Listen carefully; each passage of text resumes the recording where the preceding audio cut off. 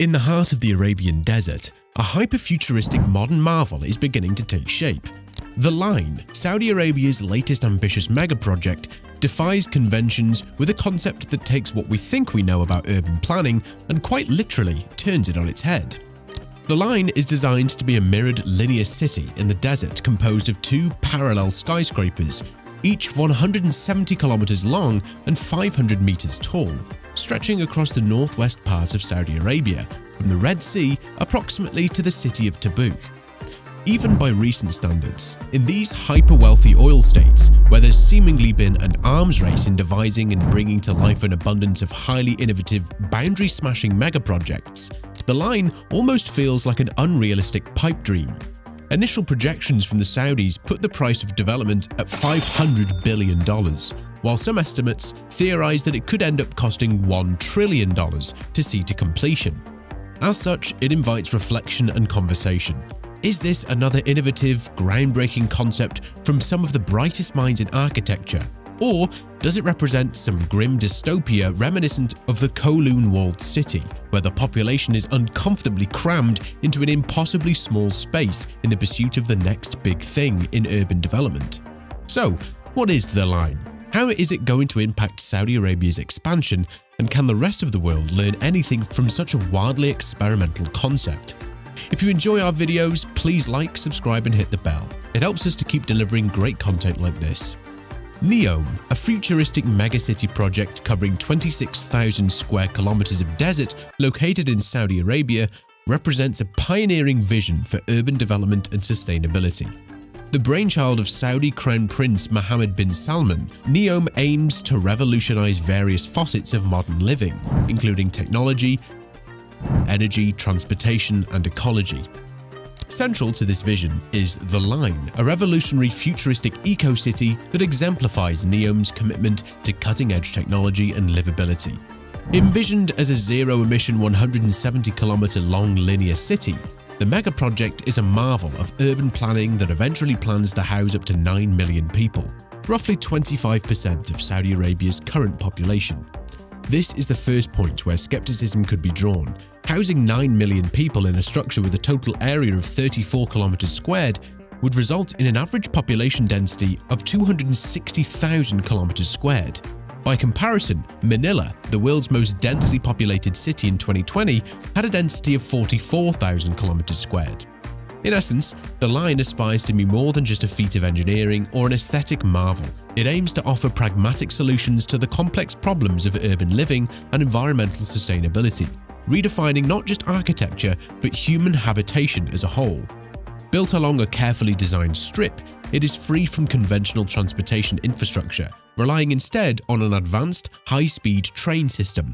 This ambitious project aims to create a truly walkable city where all amenities such as housing, schools, offices and public spaces are all layered on top of each other and within a 5-minute stroll.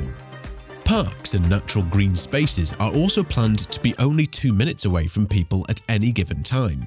All of this carefully planned accessibility aims to foster a sense of community and convenience. NEOM's involvement with the Line is emblematic of their dedication to sustainable urban development. By doing away with the need for traditional vehicles within the city itself, the Line mitigates traffic congestion, reduces pollution, and minimizes energy consumption. Furthermore, the city is meticulously designed to maximize environmental preservation, with green spaces and natural habitats seemingly integrated into the urban fabric.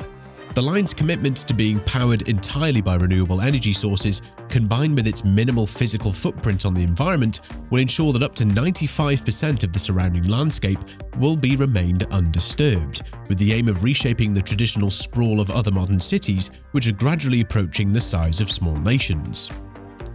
Although praised as a groundbreaking achievement in urban planning and sustainability, detractors have put forth a compelling argument against the project. Its adherence to a linear design may pose a significant vulnerability. In a recent study, it is suggested that when it comes to major life pursuits like careers, education, and social interactions, the Line's linear layout could potentially present a challenge. After conducting a thorough analysis, the researchers arrived at a surprising revelation. If its 9 million inhabitants are equally distributed throughout the city, each kilometer will contain roughly 53,000 people. If we randomly pick 2 people from the city, they will be, on average, 57 kilometers apart. Although the line occupies only 2% of the surface of Johannesburg, if we pick 2 random people in Johannesburg, they're only 33 kilometers apart, the study concludes. The suggested solution? The circle. While it might not be as catchy or as revolutionary as a concept, a circular design would maximize proximity among residents and could potentially reduce commuting times and energy consumption. In the circle, there would be little need for high-speed trains, as walking or cycling would be feasible for most residents, and public transport could fill in for any remaining transport needs.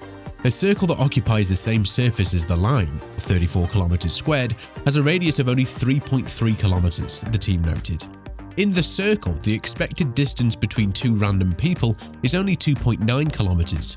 In the circle, a person is at walking distance of 24% of the population, and within 2 kilometers, they could reach 66% of the destinations, so most of their mobility could be active.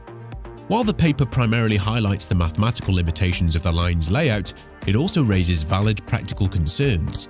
For instance, if the city's primary train line experiences a malfunction, it could potentially isolate residents from a significant portion of the population, an idea deemed inconceivable in today's modern urban centers. However, the paper's reasonable arguments may ultimately be in vain, as construction on the line is already underway. We are getting a city designed in a straight line, whether it makes mathematical sense or not.